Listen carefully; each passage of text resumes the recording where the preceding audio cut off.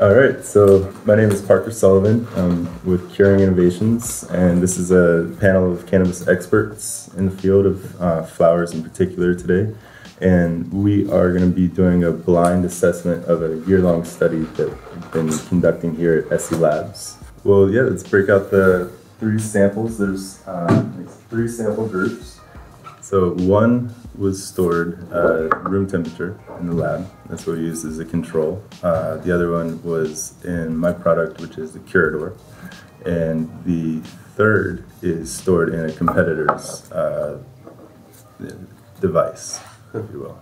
That's cool. And so you have kind of a terp comparison over time? Yeah. Oh, last year? The last year. This is the 12-month. And it was done once a month?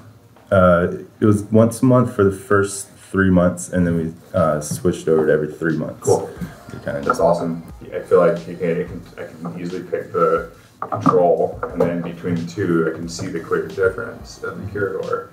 From what I think, I mean, to be able to have the lime green freshness kind of 6-8 months down the line, and be able to kind of have that impression of the perfectly dried and preserved kind of flower that was harvested, it's like, yeah, that's on the industry side of things. Like, we're talking now no longer about garage grows, which are awesome for your personal use and things like that, but now fields and fields of cannabis, which are valued at hundreds of thousands, if not millions of dollars, and the ability to preserve that cannabinoid and terpene profile means the success of that flower in the market.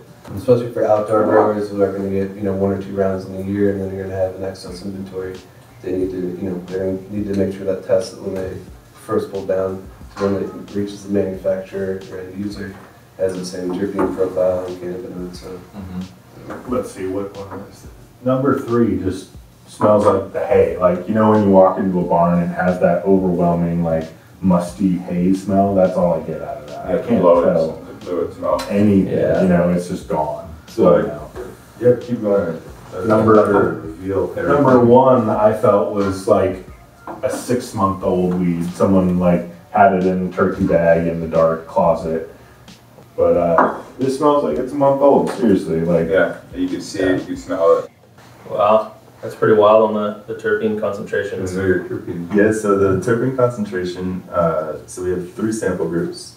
The first one being the control, which is number 1. That has had roughly a 30% loss in terpenes over 270 days. And in the number 2, we have a 0% loss. It goes from, we start at 1.41, and we're still literally at 1.41 at 270 days of terpene percent 2 gram.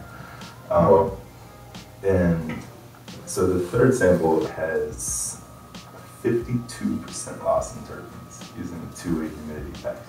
Whoa, crazy. And it's important to note too that that 0.05% was a recognizable amount. So you're talking about literally we've gone from 10 times that in loss. I think the nose is one of the strongest instruments we have. So being able to see that, and then actually visually see that difference, and then feel the difference, and now see the analytics. I mean, you got a lot backing up your program here.